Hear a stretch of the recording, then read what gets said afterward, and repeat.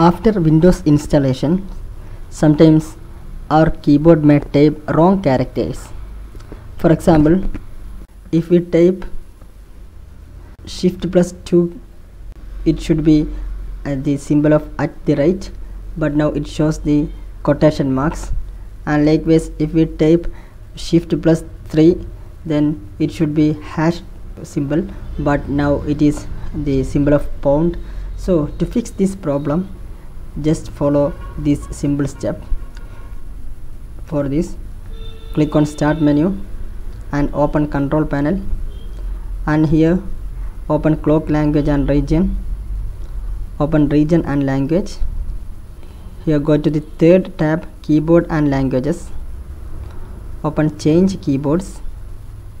Okay, here you can see English United Kingdom as your default language.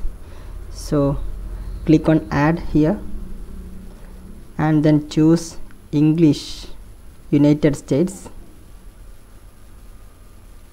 Okay,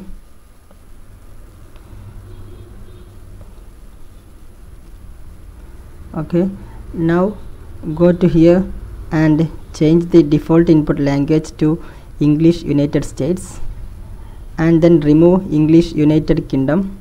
So select English United Kingdom and click on Remove, then click on Apply and then OK.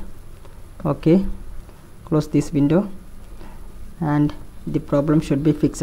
Let us check.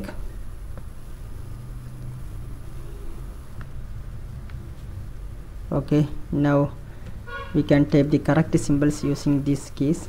Thank you for watching this video by iTech Tips. Please like this video and subscribe our channel for the latest updates.